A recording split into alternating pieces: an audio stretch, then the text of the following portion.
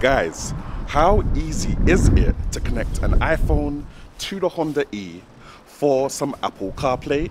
Let's find out.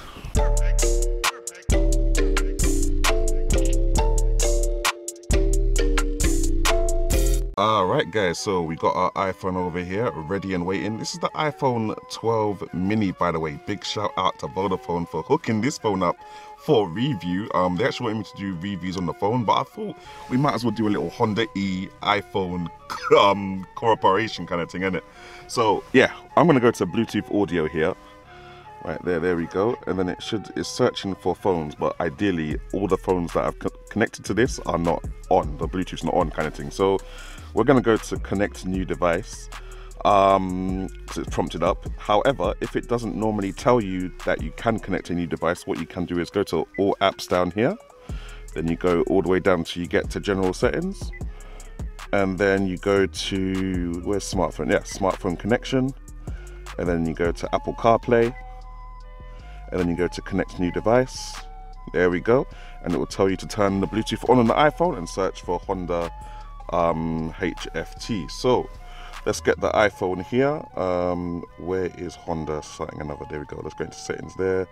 Go into Bluetooth. Honda HFT. There we go. 878. Yeah. Okay, and that's come up on there as well. So that's all good. So let's pair that. Let's allow that. There we go. That's all connected. And that's all connected over there as well. Would you like to, okay, so let's put the iPhone down for a second. Would you like to enable Apple CarPlay? Yes. There we go. Let me bring the iPhone back up again. Use CarPlay with Honda HFT. Yes. Okay. And we haven't got anything going on at the moment. I guess they're both loading. Oh, no. And we're there. Just like that. So what's really cool about the Apple CarPlay is that you don't have to have it connected by a wire. It can just literally sit here whilst you do what you need to do on the phone. Now obviously oh no, the iPhone is connected to the internet. So let's see what's going on. Unable to play music.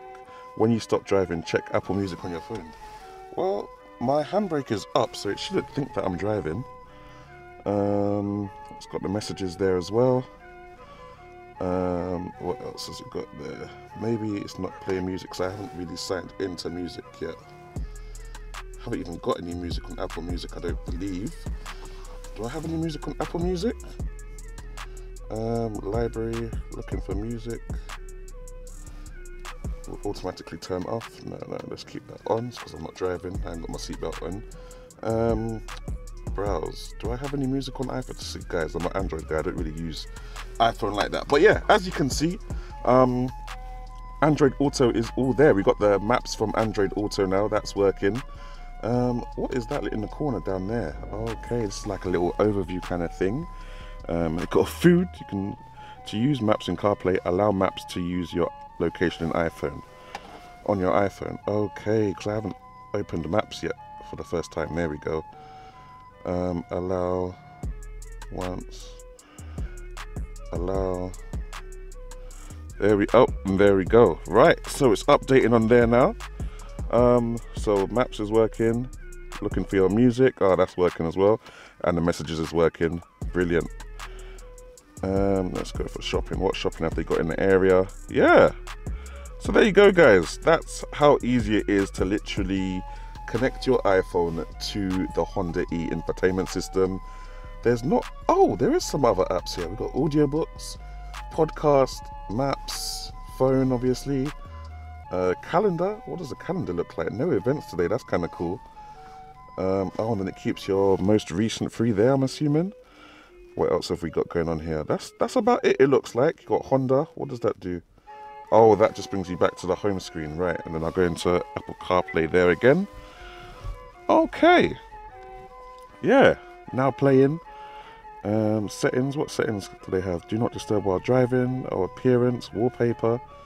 Or you can change the wallpaper on the, let's try that. Hey, so you can change the wallpaper. How do I get to the back? Hey, that's kind of sick. That's kind of sick. It's a shame that it doesn't span across two screens, but I guess in reality, you only need the screen that's closest to the driver, and you can switch it to that side if you do need to anyway. Right. So what other settings do they have there going on?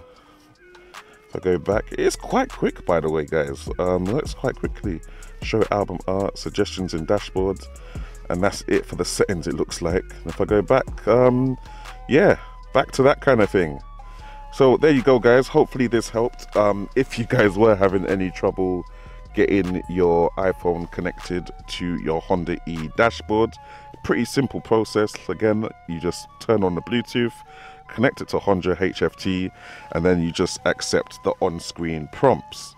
And just to find, again, if you guys need help finding the Bluetooth settings on your Honda dashboard, you go into all apps down here in the bottom corner. You scroll down, scroll down until you get to general settings. Then you go to smartphone connection. It's a pretty standard procedure, probably, to be honest. Apple, and then it literally asks you, do you have an iPhone? Do you have Android? If you have an iPhone, Apple CarPlay, and then you connect a new device, and that's pretty much it, guys. So yeah, hopefully that helped. Let me know if it did in the comment section below. Subscribe, like, and yes, big shout out again to Vodafone for hooking me up with this iPhone to review. I'll catch you guys in the next one anyway. All right, bless.